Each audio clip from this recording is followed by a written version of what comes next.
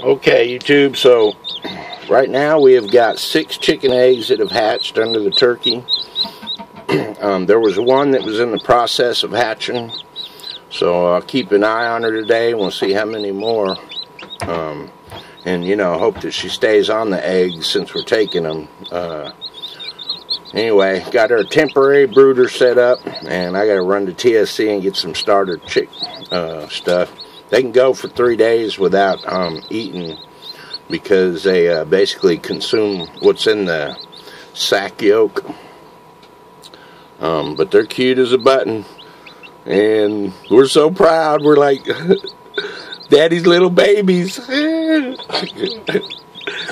anyway, we'll give you an update in a while.